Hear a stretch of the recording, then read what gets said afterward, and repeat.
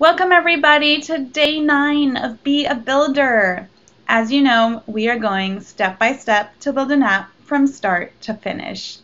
Join us tomorrow for the very last day of Be a Builder.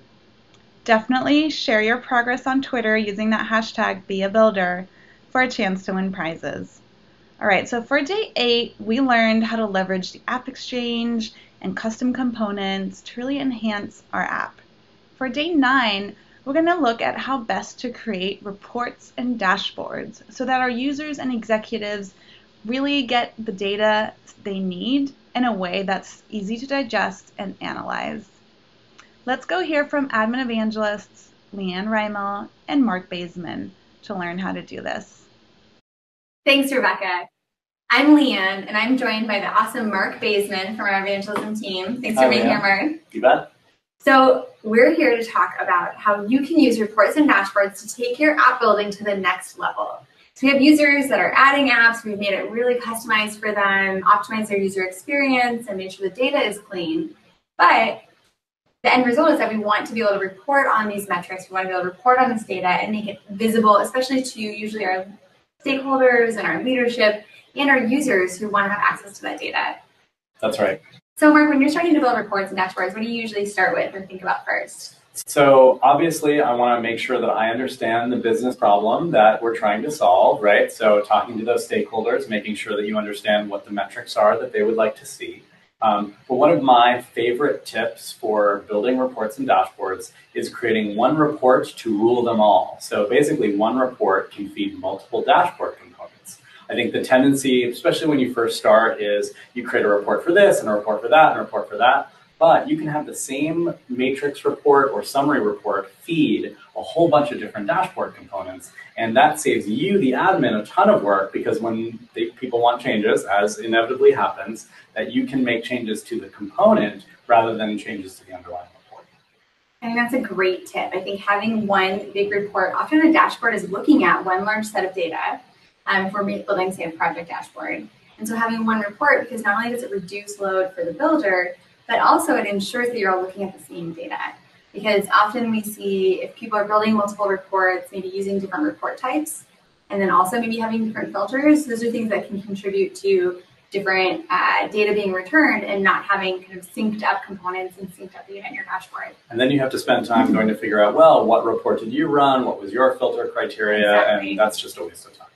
Now, I also love the one report to rule them all because I think you should take it one step further and, when appropriate, have one dashboard to rule them all. Say more about that. Because with dashboards, the dashboard filters, and setting running users of dashboards, you can actually create a dashboard that can be used for a lot of different scenarios. So I'm a big fan of using filters in dashboards, and what that means is adding a filter on your dashboard where you can then define maybe what groups of users you want to look at, what types of records you want to look at. A very popular one is to add a filter for time. So you don't have to create a new dashboard for Q1, Q2, Q3, or January, February, March. You create one dashboard and then you just have a filter that allows you to toggle between those times. I've created filters for like geographic region is also a real popular one. And yeah, like time, right, year, right? So what are sales this year, sales last year, those sorts of things. Awesome. So when we built this awesome dashboard and we've added our report, one report to rule them all, we've added all our dashboard filters, we also want to fine tune it for our users because a lot of this doesn't really matter if our users aren't engaging with it. And so I personally love using the dashboard feed. So if you have feed enabled for your dashboards, and you can do that in setup, searching for feeds, it's under your chatter settings, and you can enable feed on your dashboard, which means that you can just slide out that conversation panel on the dashboard. And one of the things that I like to do is to start with actually a lot of components. That sounds confusing. Why would I want to start with a lot of components? Well, often people don't know exactly what they need to see on a dashboard, especially if it's new users and people who haven't worked with Salesforce dashboards. And so I like to understand what is the data set that they want to look at. And I ask them those questions, what types of records do they need to see? What is kind of the data set they're looking for? And then often they don't know exactly how they want to display. And so I'll display it in a few different ways. And maybe I'll display some stack ranking, maybe I'll use some table components, some gauge components, and I try to give them a lot of options with how to look at the data, and then I ask for feedback, and I ask them, what are those components that you really liked on here? That's the key step, right? So you're building this dashboard with, say, 9 different components, and maybe you have one huge component and a bunch of small ones, but you're asking for feedback. So if people think that that's the final dashboard, it could be really busy and intimidating. But if you're getting that feedback, maybe you're shadowing someone by doing Salesforce by walking around, then what you can do is trim that dashboard down, make it super valuable, but you've given people the data that they want to see in the way that they want to display it. Exactly. And if there's components that they don't look at or they don't want to see, I take them off the dashboard. I mean, I'll survey and say, hey, is this component useful for you? Do you even check this component? Is it, kind of below the line?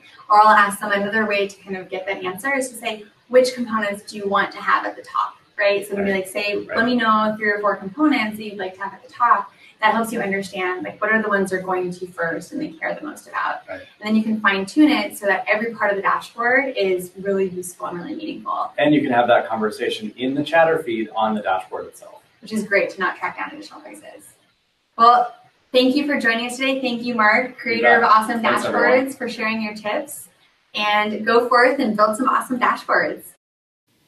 Dashboards are awesome. Thank you, Leanne and Mark, for sharing some key best practices for creating dashboards. To summarize, I learned 1, a great best practice is to build one report to feed all your dashboard components. One report to rule them all, if you will. This will reduce dashboard maintenance and room for error. 2, enable the dashboard feed and setup so you can collaborate with your users and optimize the dashboard on an ongoing basis. And 3, give your users more flexibility and insight with dashboard filters. Common filters are different time periods and geographic locations.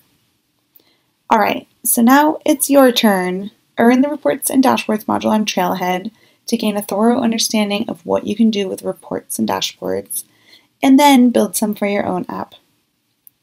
And join us tomorrow at 10 a.m. Pacific Time for the very last day of our Be a Builder adventure, where we will talk about best practices for making your app mobile. Talk to you then.